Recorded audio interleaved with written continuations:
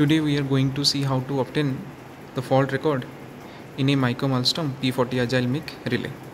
The process is similar for P444 model, P442 model as well as for P141 model.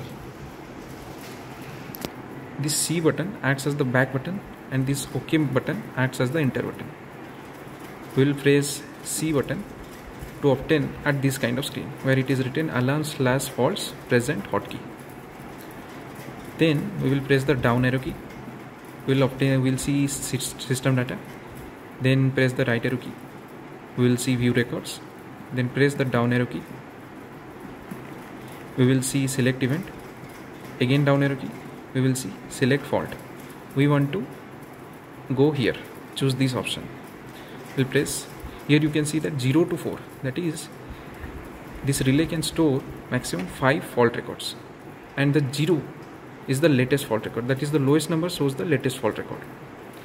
I will press OK. I can choose which fault record I want to see. The up and down arrow keys help us to choose the fault record number. I want to see the latest fault record, so I will choose 0.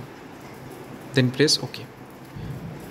Wait for some time and then again press down arrow key. We have obtained the fault record. Here we can see active group 2. Started phase is AN. This relay shows the fault in terms of A, B, C and not in terms of R by B. Then we will again press down. We are seeing that trip phase is A. Trip in zone 1. Date and time. Fault duration.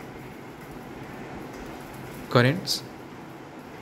Voltage, etc. Thank you.